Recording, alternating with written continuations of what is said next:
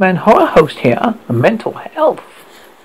Some things come and go, some ebb and flow, some could never have been in vogue, some never got the chance to be, and there are those things that never fall out of favour. Just being able to oogle and be served drinks and food by gorgeous women in ridiculously skimpy themed costumes, which is why an establishment like fancy dress kept on keeping on, despite any backlash, public outcry, shady histories, or any manner of things which might have been less resolute business closed doors for good. A 24-hour bar restaurant featuring scantily clad costume female staff forged on. After all, there really was no bad publicity for fancy dress. All publicity, whether considered good, bad, ugly, otherwise by most, was welcomed. Nothing could stop man and woman alike turning up in the droves, night after night after night, especially on holidays. Although it was a big commercial holiday that really drew the punters, fancy dress didn't discriminate on what holidays they appropriated. With a holiday of some description, no matter how obscure, on just about every day of the calendar year happening somewhere in the world, fancy dress had a big pool of inspiration to pull from, and they mined it extensively. St. Patrick's Day, 4th of July, Australia Day, Halloween, Valentine's Day, Dia Muertos. It couldn't have it. It could have been anything, any excuse for a good excuse to dress a stunning staff up in outfits that barely consisted of more than a series of shoelace designed to match the designated day's occasion. Fancy dress bossman Pradesh had extensive knowledge on each and every holiday around the globe. For the most part, the patrons drifting in on the obscure holidays from other countries had no idea what the occasion was all about. But that was hardly the point. They didn't know, they didn't care, and half the time they didn't ask. There was no reason only. They were there for unknown reason only. It was sure as hell wasn't a history lesson or intentional holidays. Mary hadn't been on the staff for long at all. She was essentially the new girl. All the same, she'd seen all sorts of holidays be rolled out by the shrewd Pradesh, with various outfits donned by her fellow waitresses, getting wilder, more exaggerate, and more revealing each time in the brief tenure. Now, before having to put up with an endless parade of drunks, perverts, lecturers, and assaulted weirdos on niche occasions, few of these jackasses knew fuck all about.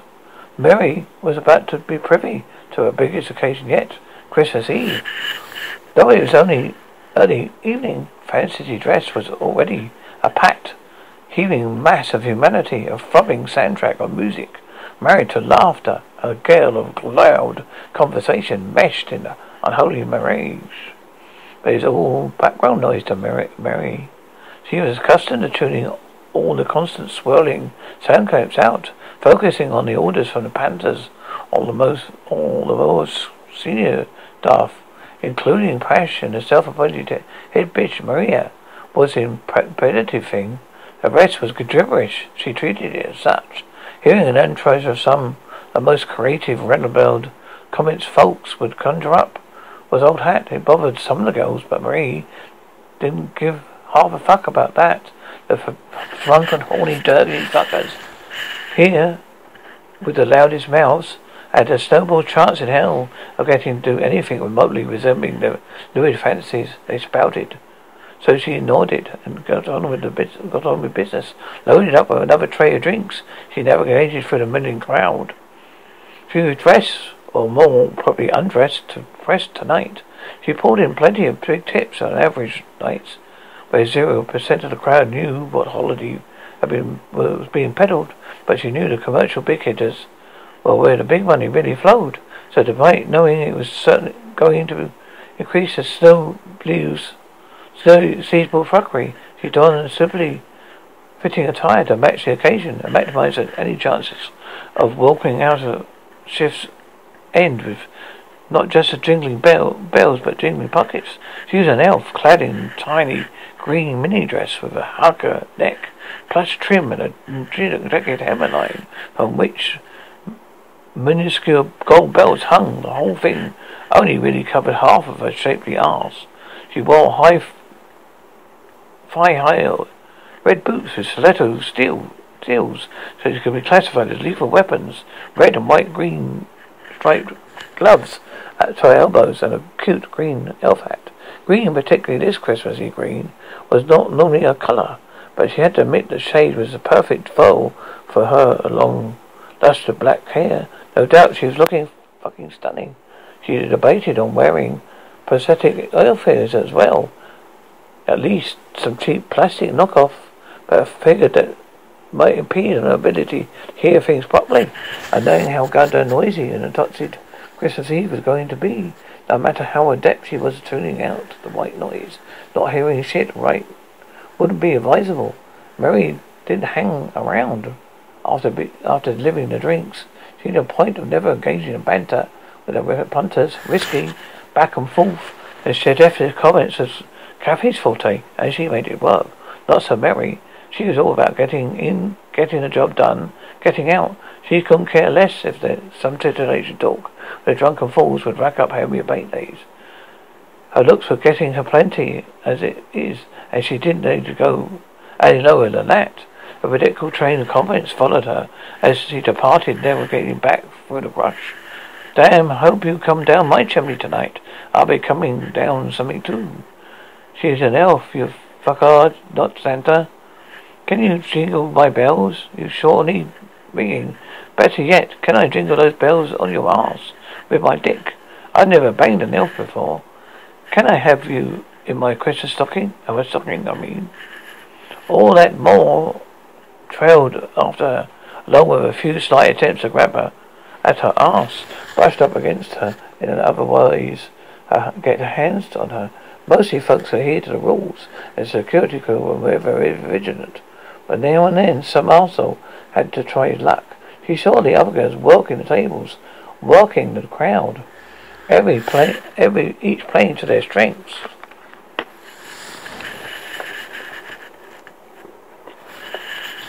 Though there was no need to on nights like this. Packed house and abundant opportunities for tips, and some of the girls still treated it like a competition, trying to outplay and outdo one another, which was completely unnecessary. They would be run off their feet as it was, even with a few full staff on deck.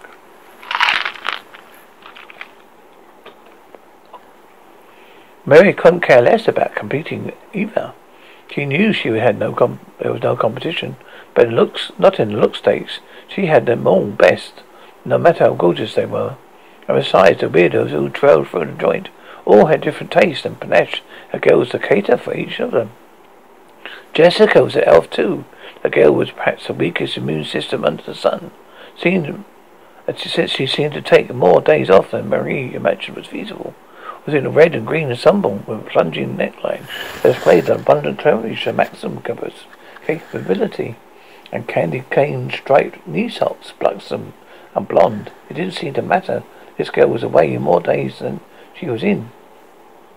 When she turned up, folks were fawning over her like nobody's business, male and female alike. Esther hadn't bothered putting much effort on her costume, figuring a sexy Santa outfit would do, as long as it showed off her tits and ass. It did. She was good to go. Esther was hot, no doubt. She was vapid and blank-eyed, looking like she smacked out of the ground most of the time. She never rang in if she wasn't coming to work, or just didn't show up. There was a bunch of others dressed in very Christmas-themed things, including some of which bordered on offensive to the ultra-religious with their productive sexual takes on the nativity subjects, but Mary had to concede it was motor slut Kathy who took the bits cake. She hadn't gone to much trouble either, but her attire was clever all the same. Donning a simple Santa hat, red miniskirt and red fuckery boots. It complete with the ensemble of a simple snug-fitting t-shirt, a belt of mistletoe around her waist, a slogan on her shirt read, "Kiss me under the mistletoe," and naturally the boldest token on the staff made it that a focal point for any drooling arseholes she waited upon. Mary wasn't going out of her way to befriend any of her co-workers. She wasn't there to make friends. Already Miss Maria hated her from the word go, but according to most of the girls, Maria hated anyone who came in ever since her favourite staffer, a star attraction Easter bunny, just vanished right off the face of Earth, as Esther no less. Under a pile of suspicious circumstances with the warmer winter, welter dead bodies turning up, mutilated, missing testicles, a snuggleboard of brutality, simple glory shit.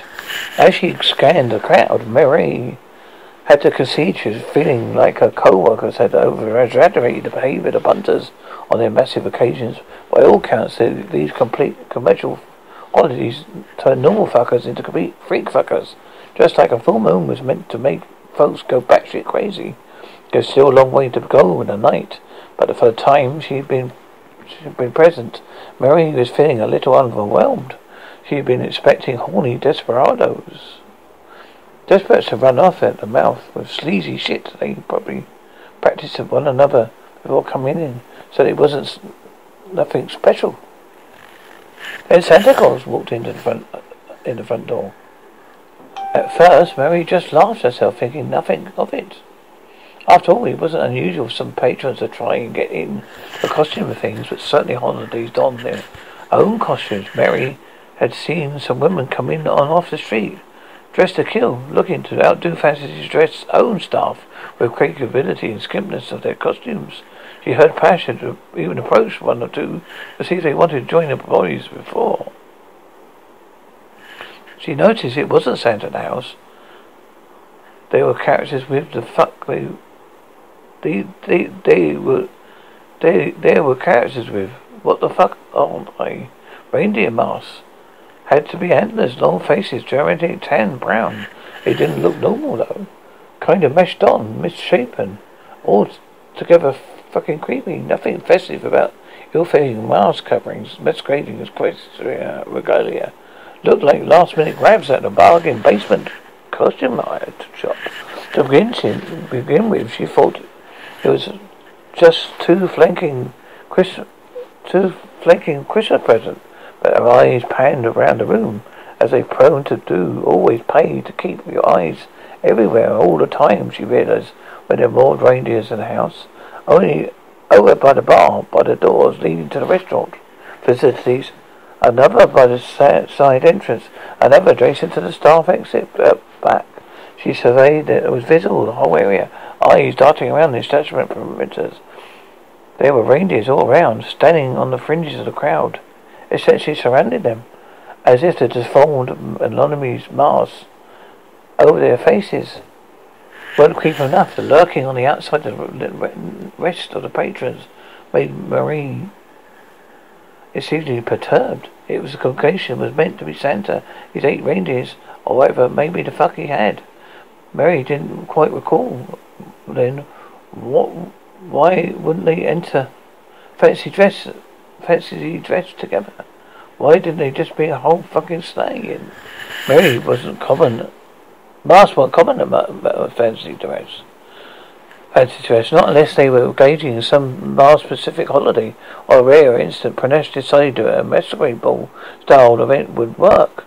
Since this was neither, and their costumes were generally did not indulge in costumes of their own, it didn't usually resort to masks. Mary thought that strange appearance of Santas would be sleigh haulers most unnerving. He was dreading on the ball with seeing if such new patrons were coming in, but of course it's pretty hectic here.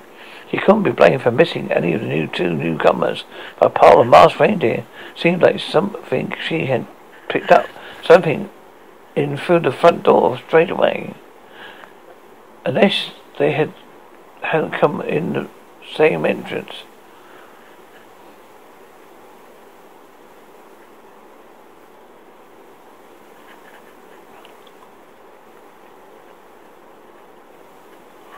Seemed like that she had picked them up, coming up through the front door straight away, unless they had come in the same entrance.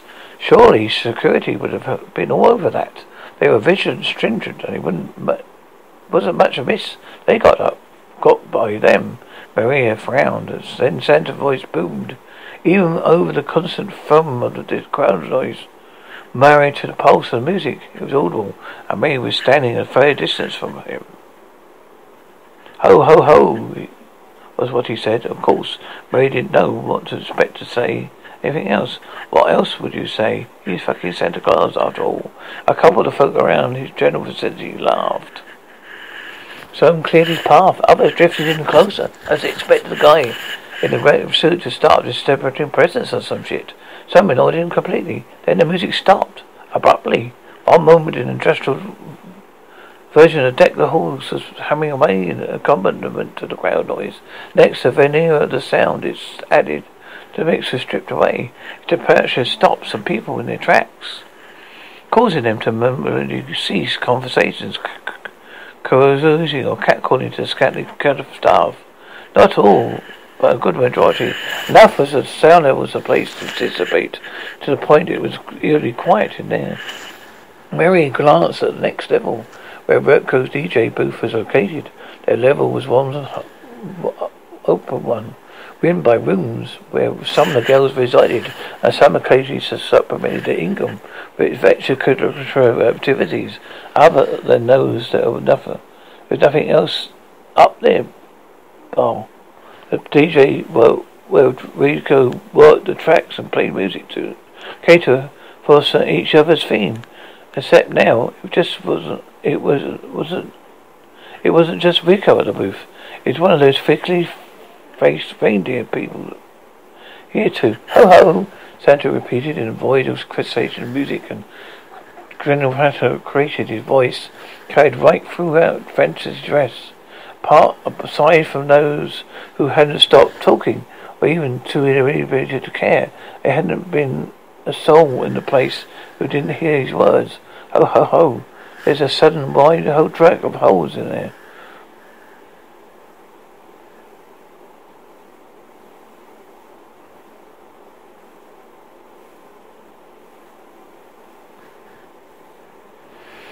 Ho ho ho, repeated Santa in the void of saturation of music and general chatter.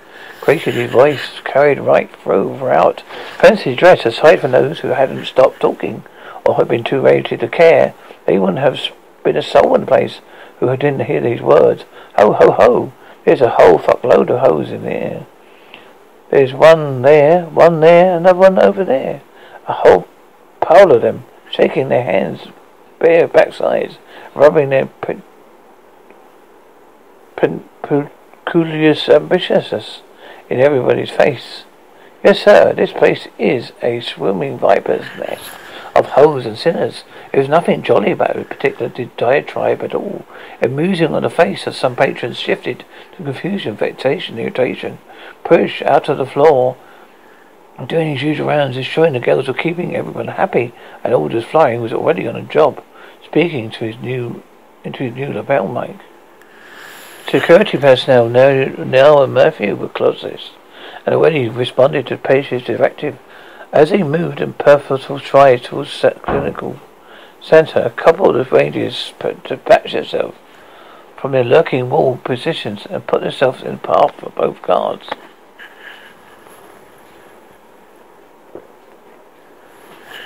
Even the men were prepared to fuck around, and any would-be distractions or half-assed attempts to prevent them gaining access to the center. Both over 6 foot tall, in muscular physiques, they looked like they were carved from granite. Other fellows had dwelt with many a soul, far more intimidating than a pair of clowns in reindeer suits before. Even the patience and inclination to waste time swatting at pesky flies this spirit amounted to. Except there was nothing half-assed about the reindeer pair at all. Before either guard could have mobilized and identified the reindeer approach, Some of the freaks showed their hands at the very last moment. Both inside the long tan from inside the long tan sleeves of their outfits, the reindeer sat back got lit blades aside.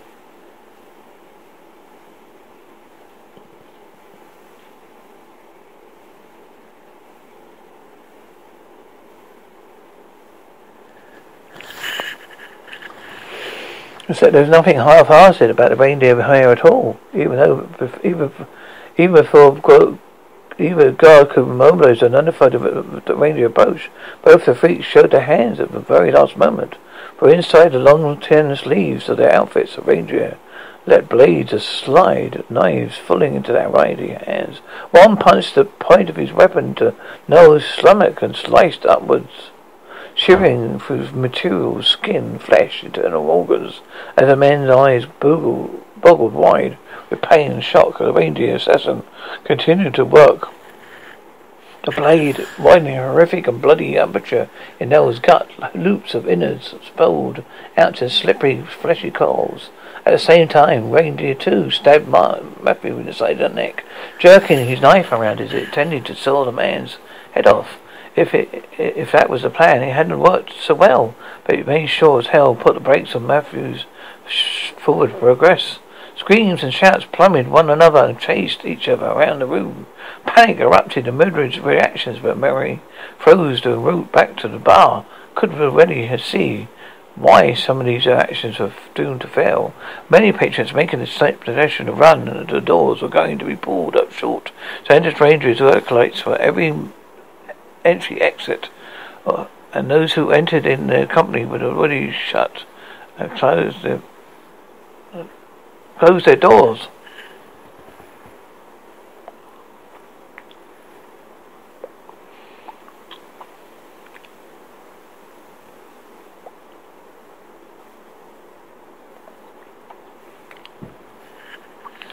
Many patrons making the snap decision to run. The doors were going to be pulled up short. Rangers, dangerous activities were at every entry exit. Those who entered his company had already shut and sealed the main doors. Thus, Santa was pulling a handgun over his pocket in his red suit and triggering a burst into the air. The sharp crack of it stopping amidst the screaming, stupid medley of chaos stopped people short, freezing like some idiot game of statues. Everybody's fucking stay right where you are, Santa commanded, please. Perhaps unnecessary. The gunfire was enough to send folks ducking down for cover, spawning on the floors, hiding behind one another. Whether or not the reindeer's disciples around the perimeters were semi-armed seemed irrelevant, and few of the staff of patrons were about to test the theory that they might not be, since the two of them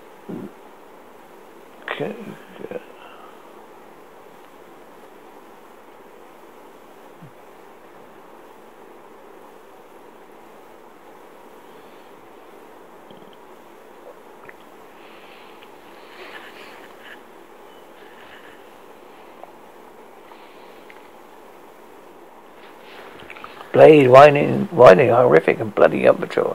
Neil's guts, loops, and spiraled onwards. At the same time, Reindeer 2 stabbed Matthew in the side of the neck, jerking his knife around.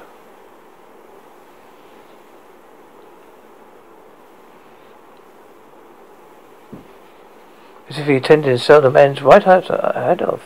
If it was a plan, it didn't work out so well. But sure as hell put the brakes on Matthew's forward progress. Screams and shouts plummeted to one another and chased each other around the room.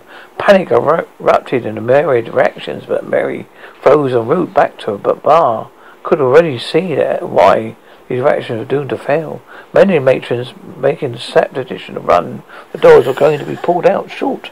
Santa's Rangers acolytes were at every entry exit. Those who entered in his company already shut and sealed the main doors. Then Santa was putting a handgun from a pocket in his red suit and triggering a burst in the air. The sharp crack of it snapping amidst the screaming, stupid medley of chaos stopped people short, freezing them with some game of statues. Everyone fucking stay where you are, Santa commanded. Perhaps unnecessary. A gunfire is enough to prevent people ducking for cover. sprawling on floors, hiding behind one another. Whether or not the reindeer disciples ran the perimeter of simply armed, similarly armed, seemed irrelevant.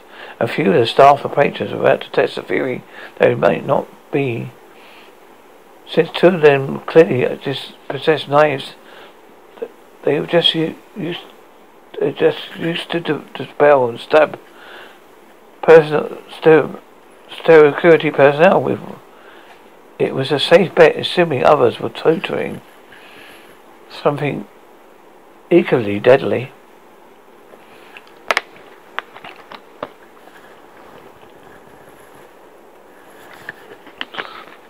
Greater weight in numbers meant one of these fancy trespassers and workers would probably have made it out of the way another. But chuck of them were in possession of stones that throw them right into the line of fire. Nobody would go first to die. Well, first after security meetings in any case. Look, in this teeming perverted mass of filth in here. Santa said, this is how you denigrate heathen scum celebrate Christmas by sinning and flashing flesh into to fornication, fucking, whoring, drunken, convulsing, and debasing yourselves. Fortunately, Santa Claus had arrived just in time with a whole sack of full of presents to rectify that situation and lighten the heartened sinners. With the crowd from over there milling around Santa when he first arrived into the place, Mary hadn't noticed that, but she did now. He had a red suit, a big white beard, a ridiculous hat. He even tooted a big fat sack over his shoulder, though the gun in his hand tended to ruin his terribility. General impression. Most people might have had of typical Santa Claus. The disciples, Santa addressed his reindeers, which made Mary think he was something of a confused motherfucker. Didn't seem to like sure he wanted to be sent.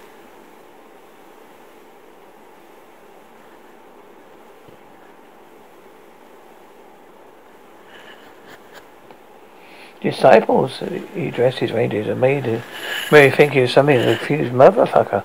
Didn't seem like he's sure whether he wanted to be Saint Nick or Jesus Christ. So we're going to rate the sinners from the sluts and slut billers.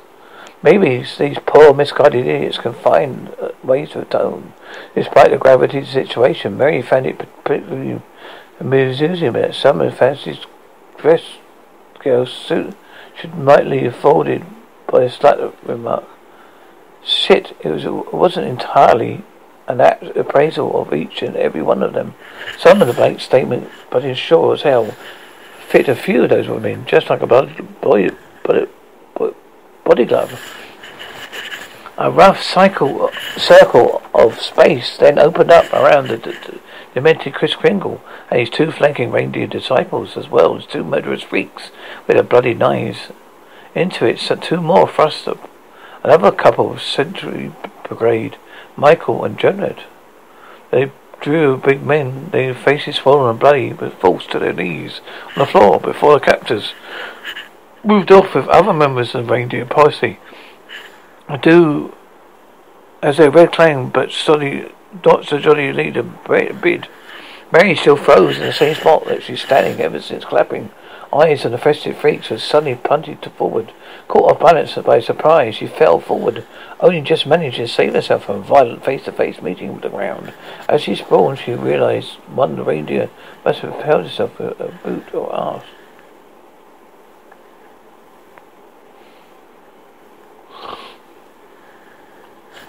Mary stood frozen in the same spot, but steady ever since, clapping eyes.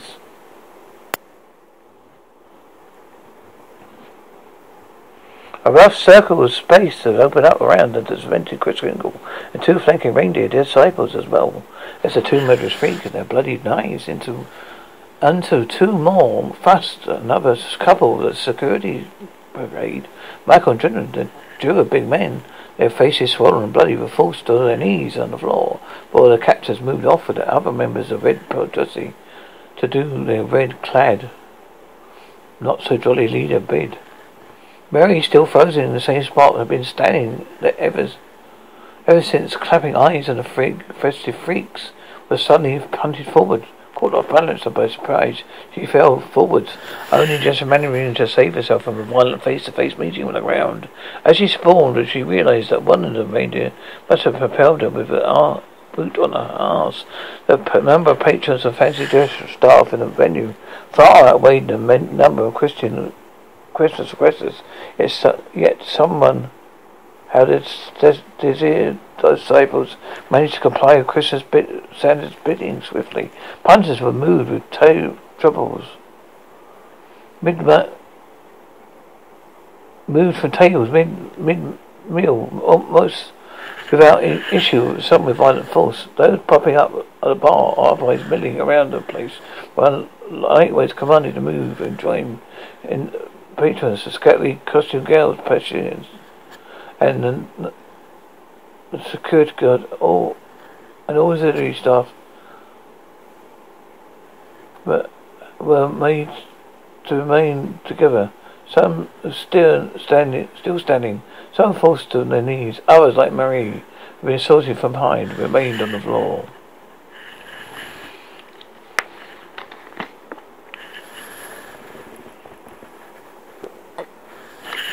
From an awkward position, Mary guessed fear of being shot, stabbed, or likewise mutilated at the hands of these tobacco shops was a strong motive for most to comply.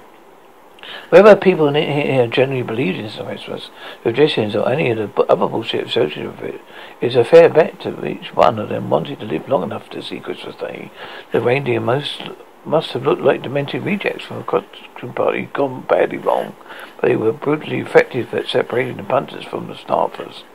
Mary had not seen any more guns in possession of the collective, but unlike most of the time, she hadn't been able to see their eyes anywhere, scoping at anything going on. It was happening quickly and ruthlessly. Sure enough, all customers would clear away from the immediate facility and made a remain in amenity positions at the very rear of the club, under the watchful eyes of several reindeer. The rest returned to the central hub, where Push and his staff surrounded. Santa strode to where Push stood. It was indeed a personal stride, but not some rolling and ambling fat man. As Mary watched, she saw the man that was big, but not only fat, olive in a fat, highly proper response, representation of Santa at all, even along with the gun in his hand, fucked up ideas.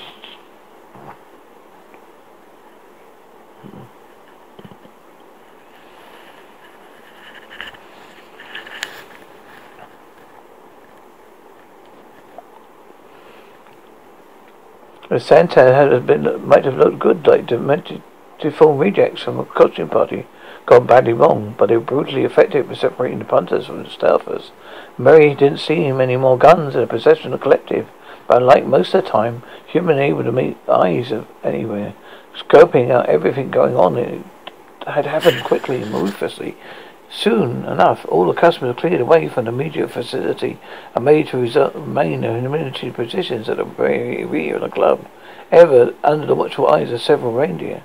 The rest returned to the central hub of passion as his staff were surrounded. Santa strode to where Fashion stood, and it was indeed a purposeful stride, but not some rolling, ambling fat man in the gate. As Mary watched, she saw the man was big, but not overly bad. Hardly a proper representation of Santa at all. Again, his gun in his hand, fucked up.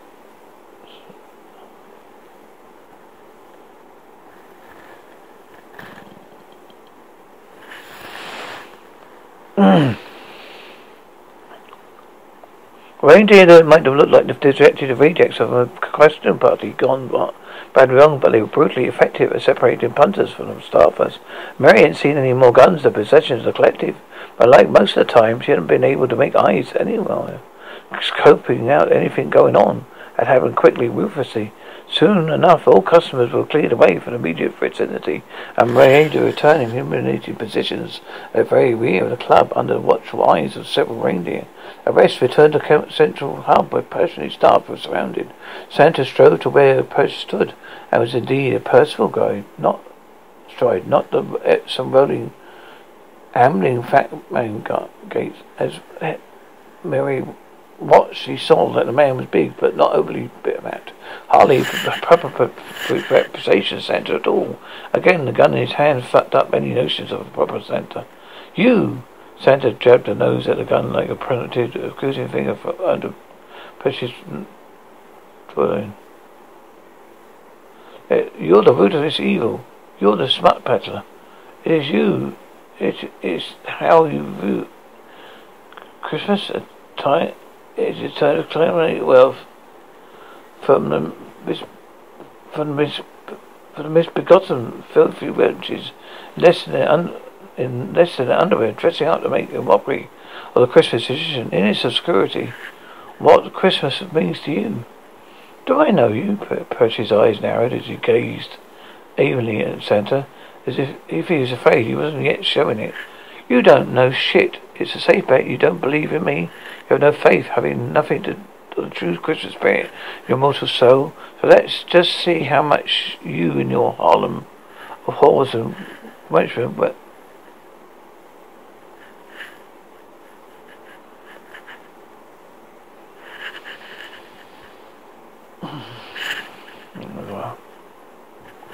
Christmas means to you. I don't know what you mean. I don't know you. Percy's eyes narrowed as he gazed evenly at Santa. He was afraid he wasn't yet showing it. You don't know shit. It's a safe bet you won't believe in me. You have no faith. Nothing to do the true Christmas spirit in your mortality soul. But let's see how much you and your harem of whores and hatred actually know about Christmas. Let's play games, ask some questions, and see what any of you could do for your fellow man or woman. Without warning, Santa's gun hand jerked around a sharp arc. Pistol weapon patched his face across the face. A fine spray of blood misted in the air. Fancy dress boss capsized like a marionette, abruptly released from its rings. Santa was already turning on his boot heel, getting round to his eyes.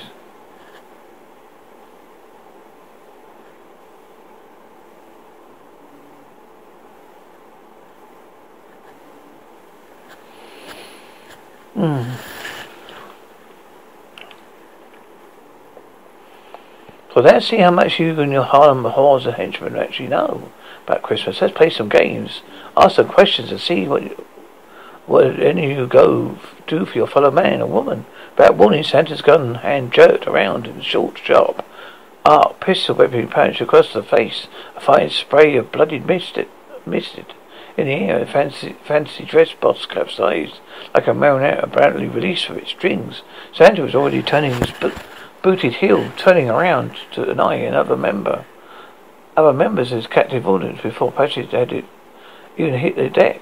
You tentative focus on this. If you're the Fuxton Santa, and bet you didn't know the first thing about the legend of Santa Claus or Saint Nick of Eliot. I'm sure I'll bet you don't have the focus about the nativity, for example.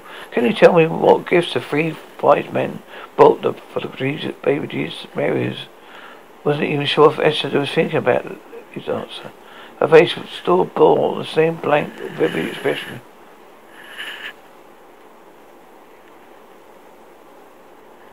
Go for it.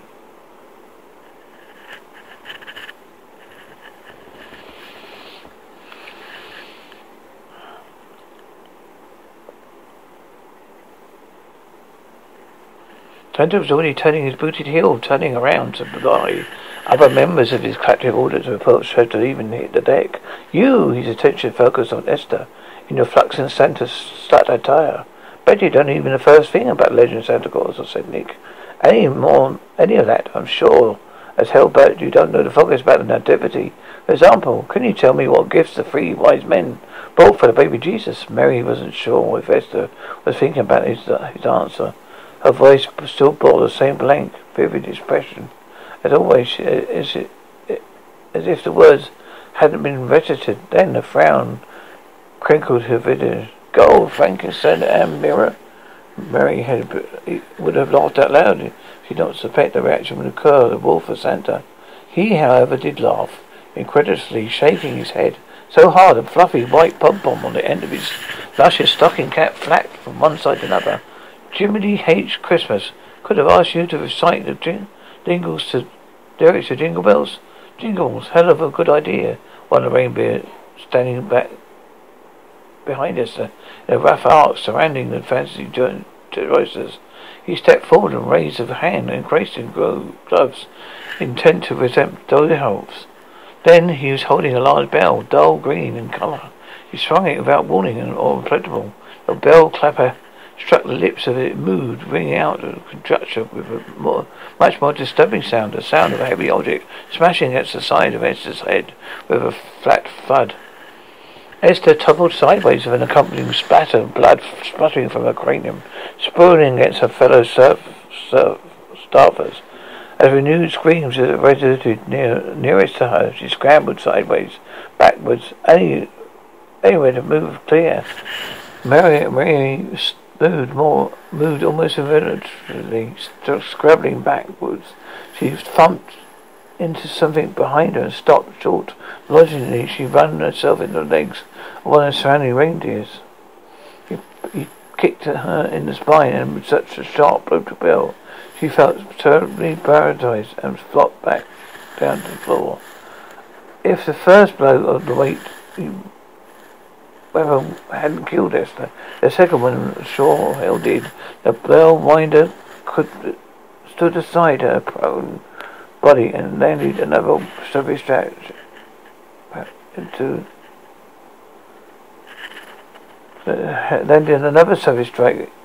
with the blood-spattered bell that had flattened her ruined head into a glory skull pancake.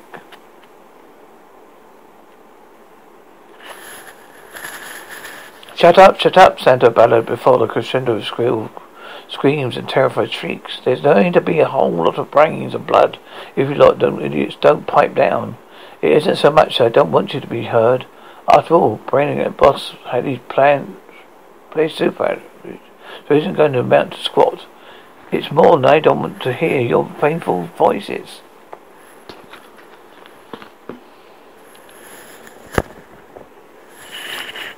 Most of the screams died away, but literally muffled sobs and more subsequent shock persisted. Some of the girls had actually collapsed on the floor, huddled up in disbelieving girls. Marie was one of them in something of a photo ball, but only because she felt like moving right now, as in impossibility.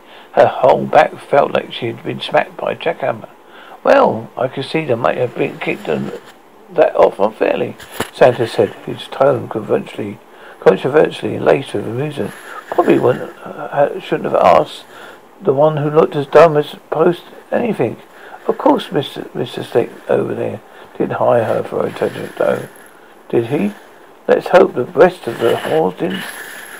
Weren't just plastic tits and pretty vacious faces. Perhaps hadn't responded, nor he probably expected to. He called away from the centre while attention had been fixated on the spectacle of Esther's being bludgeoned with a bell. Now he lay on the outskirts of the forged congregation. Let's try another, Santa. Let's try another.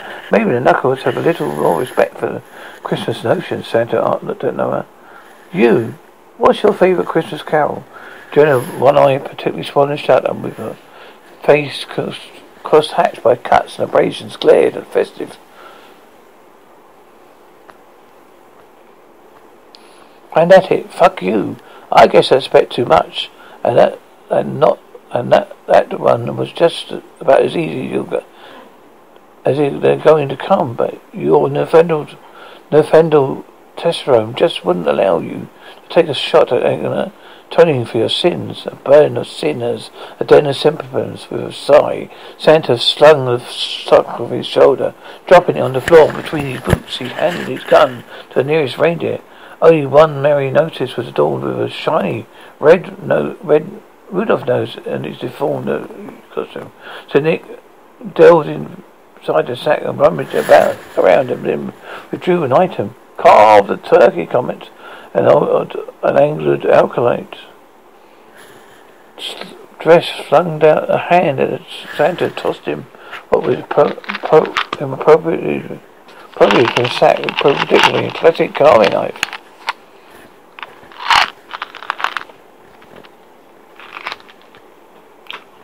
An alarm sparked off in Jonah's face. A wild one eye still visible. Almost fearful, panic chorus rang out. This was both Jonah's searching for the title of Christmas Carol and a host of others were frankly heard Christmas carols suggested.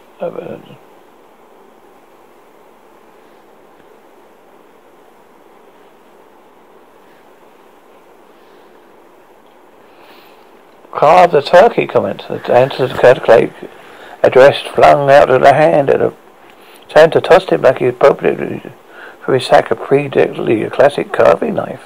As alarm sparkled in Jonah's eye, rather than one eye still visible, another fearful panicked chorus rang out. This was both Jonah searching for the title of Christmas Carol, a host of others were frankly hurling Christmas Carol suggestions. Now, so Karen said then started something singing, "Oh, come you faithful," in a hideous off-key wobble. Comet slugged Jonah with an elbow to the temple. A man tumbled to his knees and heeled over. Dazed glassiness stealing over the one good eye. Swinging aside him, Comet went back to the carving knife.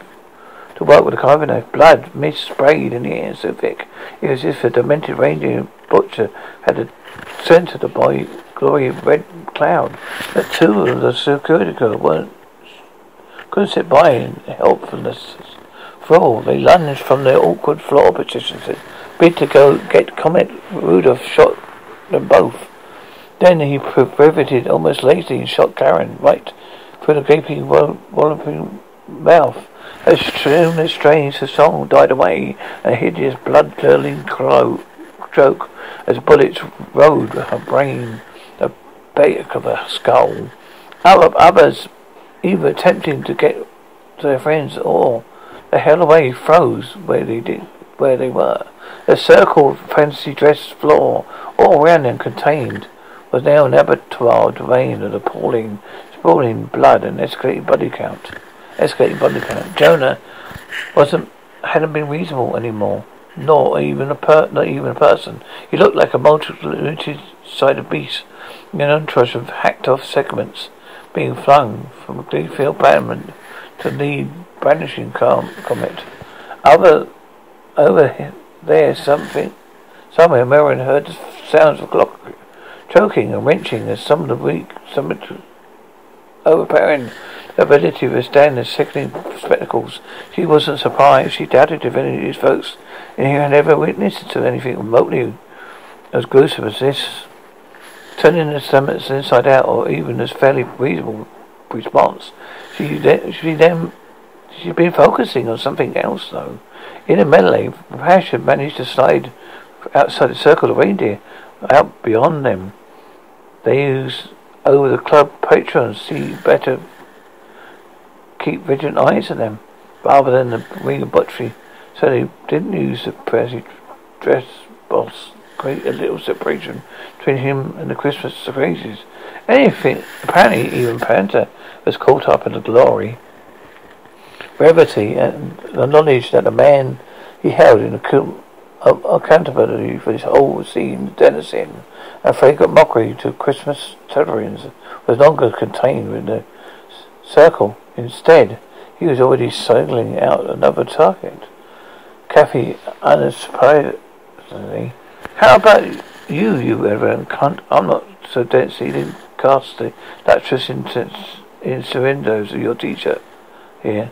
Whether the concept mistletoe itself is offensive enough, considering it stems from Jewish and silly notions of magical powers, rather than general Christian beliefs. All that aside, how can you tell me roughly about the word mistletoe means?" "Who means?" Kathy was clearly not prepared to curb her slutty ways, even for her friends dead around her. Bet your sack is swollen, Santa. Instead of taking your pen out of aggression, killing people, why don't you use it to empty your sack? Come on, how about give me your White House Christmas? Give me that stuffing like a stuffing. If Marie would see Santa's face beneath the mass of white whiskers, masking most of it. She had a fair idea. His expression wouldn't be contented lust. After all, quite obviously, the guy was a frequent ridiculous nut, a soapbox extremist, and would embark on fantasy dress in the world's possible way. A sound of disgust escaped the red-haired whack job, and rather than respond, he dropped his attention back to his sack. Unfortunately for Kathy, not the sack she was making lurid references to. For the bag, Santa contained yet another item, something that looked like a long section of twig, wrench, but immediate tree. Mary already knew it was mistletoe, except it was particularly branch, came from a banishment. Barbed wire was twisted along its breadth length.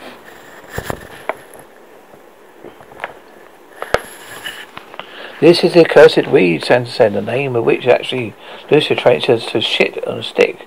And for you, dim lusty slut, you just shit out of luck. He moved with a speed which belied his size. Undoubtedly heavy costume he was wearing. A whipped barbed wire mistletoe around Kathy's throat. The cruel garret was yanked back, and with ferocity that bulged the hapless girl's eyes from her head. Her face went pale to dark crimson.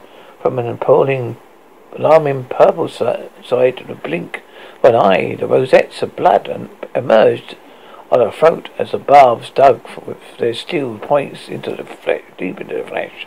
Folks must have learned that their lessons about rushing in to try and save the selected victim. Nobody moved to do so. Again, Mary thought, the lot of them, any real desire to undo this terror, mass synchronated rush from patrons and staff alike would have thrown Santa and the reindeer squad.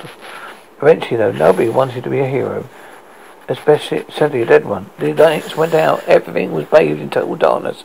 Mary was hoping that Patsy's menace plan was crawling away with immediate vicinity. They instead included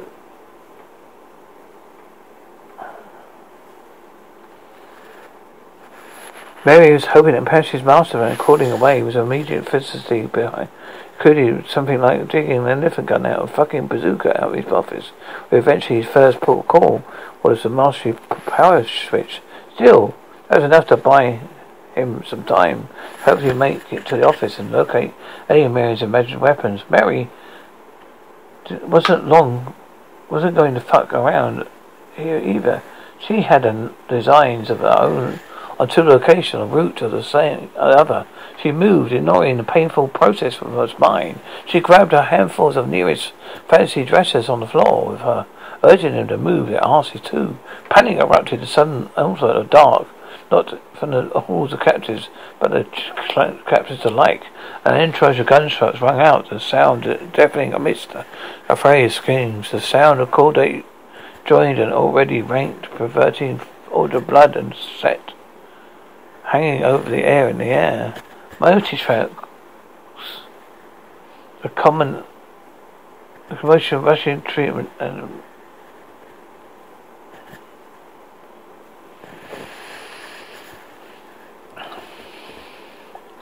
designs on two locations en route to the other.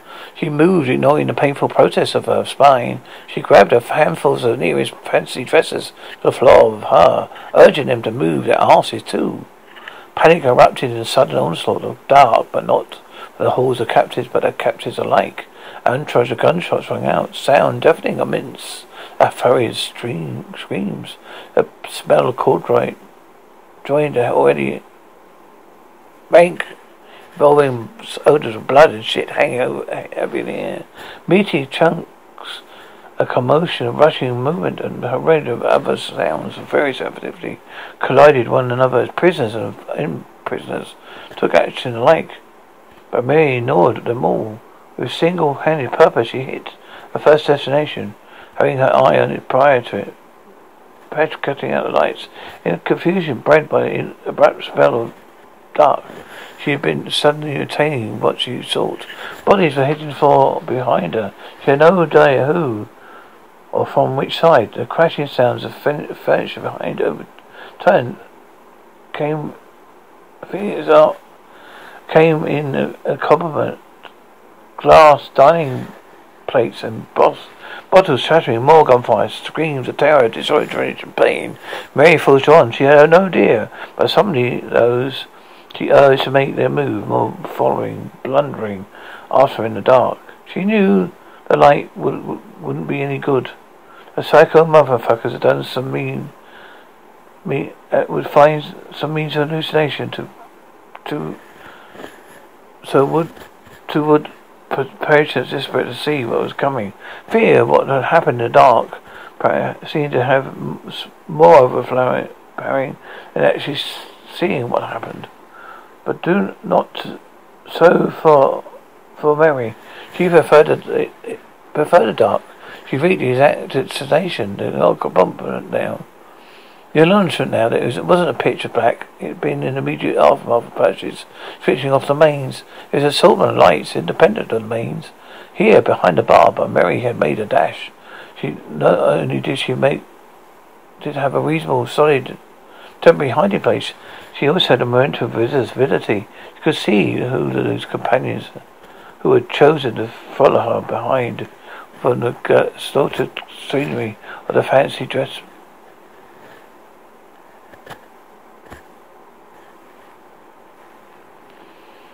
Marie, Jessamine, and Jeff from the kitchen.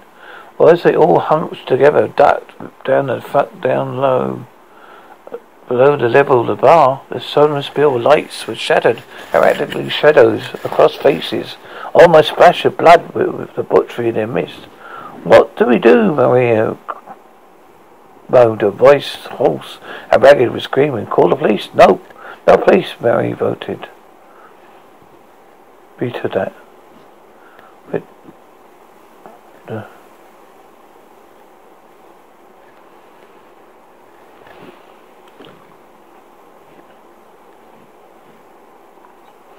As all the 100 hunched together, ducked away to fuck down low light. Below the level of the bar, somber spill lights with shattered erratic shadows across faces, already splashed with blood was butchered in their midst. What do we do, Maria moaned, her voice hoarse and ragged with screaming. Call the police? No police, Mary voted for that. Just like the son of Biff said, Patricia had his place soundproofed, shut all the doors and keep everything locked down, like I'm sure you have. There's nothing to add audio from the outside. Nobody could even verify gunshots or whatever. Also, by the time police got there, remember, it's fucking Christmas Eve, not out there. Drunks and all kinds of shit getting them occupied. We're all as dead as Christmas turkeys. These motherfuckers weren't demanding ransoms. This is not the situation. You know who these bastards are. A chorus of negatives issued quietly through Jessica's response was a mere shake of her head as she screamed out all the words she could muster up no more. Remember around 2 weeks ago, those fanatical brilliant and holier that now motherfuckers started picketing and marching around outside, trying to say Twitter, people, this is the very devil's house, that all kind of shit, remember that? Oh shit, yes, Jeff said, a realization dawning in his eyes. Cops could drag them away. Shit, I bet you're right. I know I'm right. That's why Putsch thought that fake Fatar Santa was familiar. Because he is. That's back to finish what he started. And it's time for real, extreme real. Apparently there's only one way to cure it, as Devers Stoles. or smutty ways. Making $1 on Christmas Eve is deadly sin. I'm guessing when it's done the way we're done in here. What do we do? Maria wailed. They're going to kill us all. Not if we kill them first. What are you saying? Short answer, Mary said. Yes, I am, Goddan, I am. What? Well, there's the scoop, folks. Want to know what I applied for this job? Why there's such a big gap in my period's employment? It was because I'm enjoying an enforced holiday at Empathy Institution for the Criminally Insane, a long one. Paris didn't seem to care too much about any sort of discourse for the application. Shit, I care that. I guess having a nice set of tits and a great arse are pretty much the requirement elements to snag this job. So, whoops, guess the little old insane thing must have slipped my mind. But yeah, in short, damn straight, I'm insane. Those sick son of bitches are all kinds of fucked up, but they don't know me at all. I'm a whole new level of fucked up. Maria looked like she slugged out with a wrecking ball. Jessica just looked as though she accepted everything was possible at this stage. Jeff looked confused, if he was expecting a punchline to follow. You seem pretty rational to me, he said. Don't let me fool you.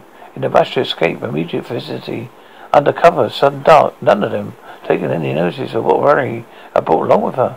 None, but now, with a series of small lights beaming, varying degrees of effulgence on them, they could see what she grasped, held between her feet.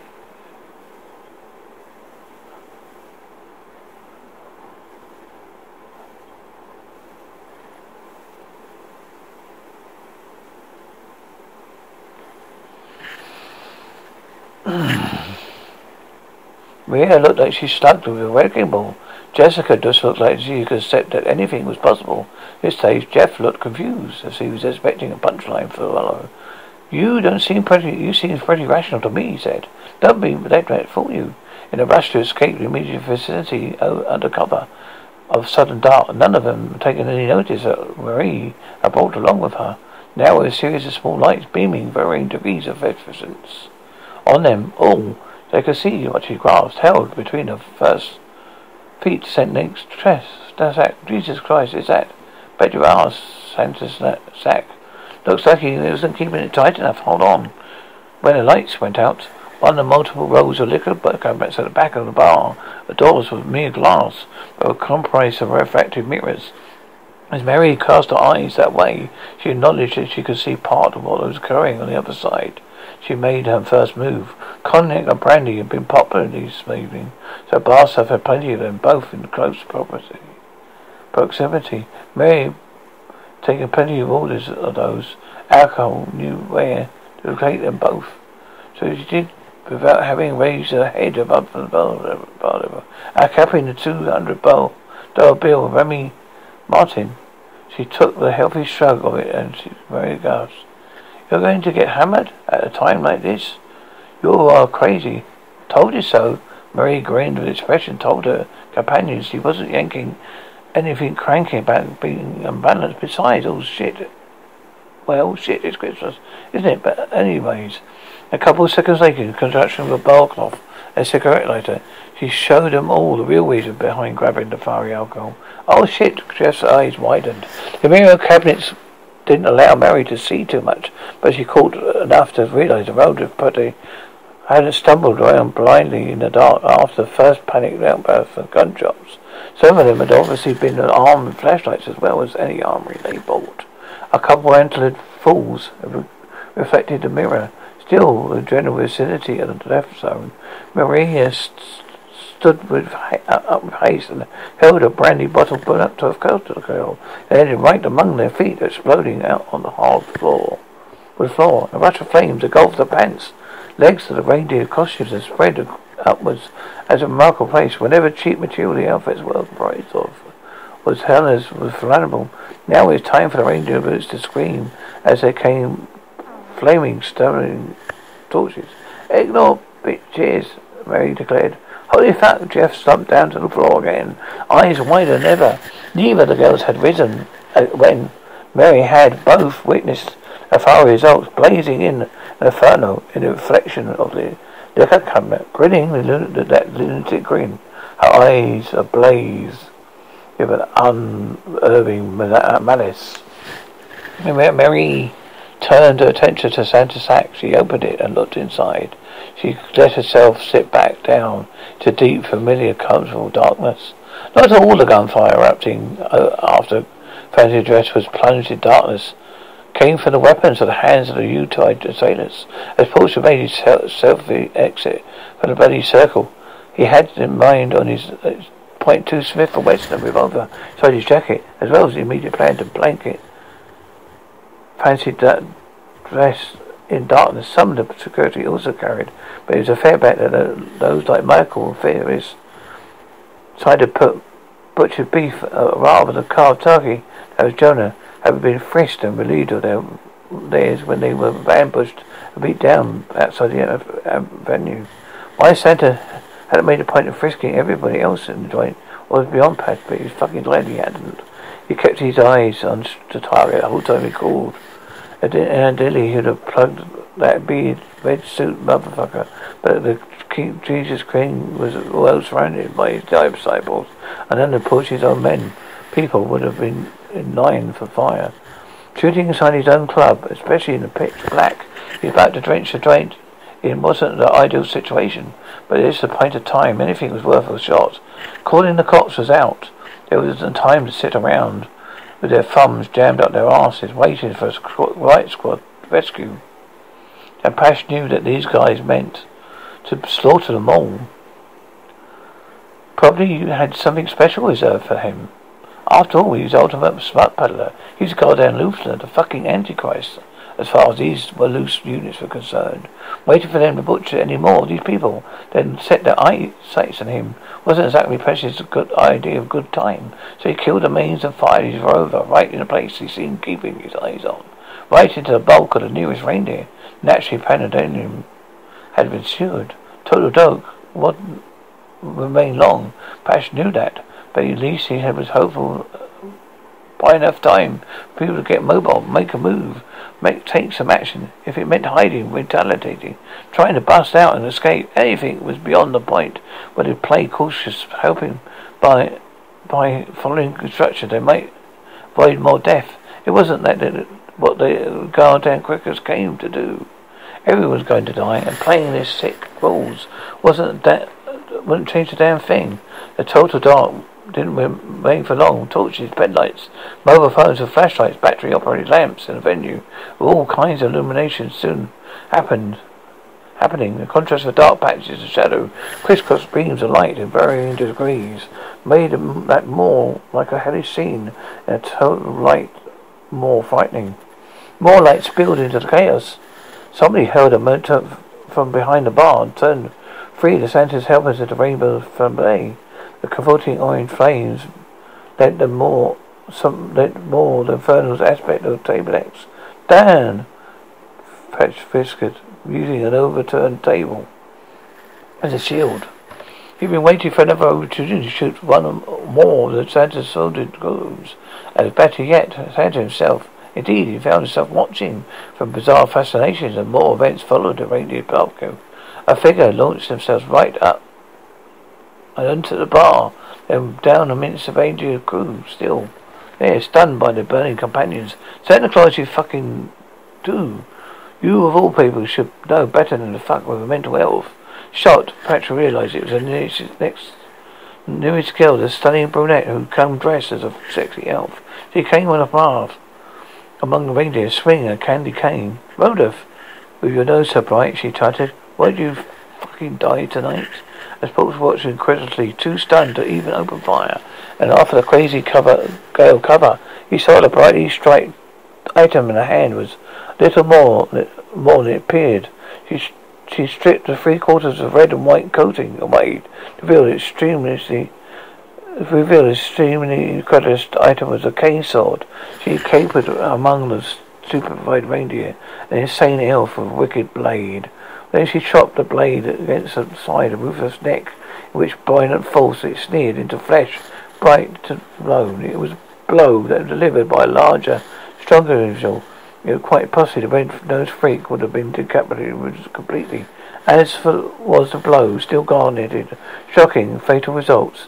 A wash of blood jet forth, and Marie used a gory shower. Created a nice diversionary tactic to get close enough to another reindeer disciple. She screwed him like a kebab, transmitting the point of the weapon to Cabela's reindeer gut. An upward 45 degrees angle. She printed it out his back, adjacent to his spine, and sucked back as she let him drop to his knees, bubbling blood from his gaping mouth. Instead of immediately ducking for cover, she continued to dance around the fallen bodies, a sexy psychotic elf. While most of these still breathing, or much too deep in shock to move, had taken advantage of Percy's light skill and made for what safely they could. This raven head nymph audaciously remained right out in the open, possibly completely forgetting the sense of the gun. Patch wanted to scream or hide to get down, or something. He was hopeless to captivate her. She trailed around and droplets of blood flew off the end of her chainsaw, gleaming trembling ruby in a cast glow by the burning reindeer bodies. She realized she was tracking Santa's shapes in the air with blade, stars, spells, snowflakes. He also said the other two fancy dressed women were trailing in the wake. Marie and Jessica, both of them looking both scared deaf, but toting regular weaponry as well. Maria clutched a Christmas star. Her Patch could see no ordinary decoration. Aside from one safe handle hold onto it, the rest of the item was composed entirely of blades. As for Jessica, she had a wreath in her hands, one which was more nails, segments of jagged wire, and sharp pieces of steel hanging off of it than it did any ornaments of material. Price on a pony, Roach wondered. What the hell did they get? Where the hell did they get all that? The query was answered when the fourth individual stole out from behind the bar. Jeff had from the kitchen, holding on to Santa's sack. He searched through it. It withdrew what Patch guessed was snow globes. Not ordinary snow globes, hurling them at the dribbling reindeer disciples. Proceeded showers of bursted glass and flying nails. A dangerous drippet sliced flesh, splattering a offensive red hue through the air. It was evident few, if any, of the reindeer possessed firearms. They retreated at a creepy craze of elf, slashing neutral patterns in the air like a bloody sword blade.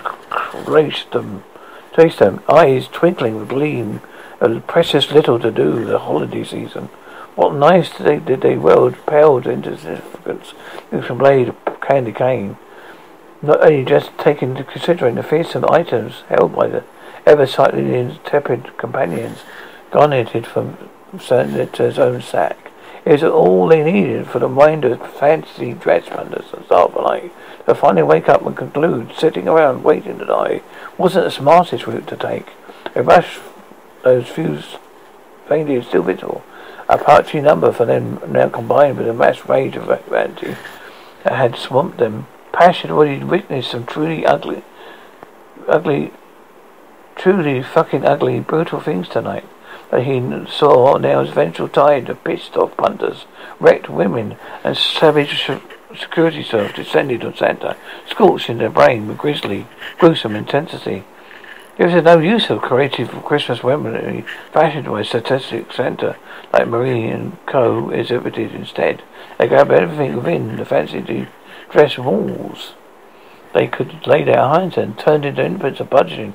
Pash had already seen damaging Bill, smashing skyrocketing to a new Ghostman's level, dinner plates, bottles, pieces of furniture, just about anything that could be welded just into making a bloody bolt reindeer strew right there on the floor. Santa himself, though, was a ghost. Not this time the rest-clad son of a bitch. Gun or not, he vanished like a wolf. Somewhere where the dark shadows still pulled, until Mary, presiding over the carriage, she guessed it with a gleeful and unhinged expression. A candy cane sword caught the flesh of thread. Upstairs, up on the accommodation, level. As the Santa dresses decked the halls of pieces of reindeer, Mary, the malevolent elf, made a beeline for the stairs. Jeff, hosting Sanka's tank of lethal toys and playthings followed, as the rest of the surviving fancy dress girls took the other flight says, marching up like vengeful army erotic Christmas entry models. Sure enough, Push saw the Santa no longer had his gun. He must have lost it in the commotion, deliberate blackout, just as he lost his attack. About without it being stolen by a brazen elfin path. He had already nowhere to go. As Jessica and me led the crowd and women up, Santa, having seen what the crowd had done to his reindeer acolytes, turned about face, perhaps fancying his chances more against the duo advancing from the DJ booth.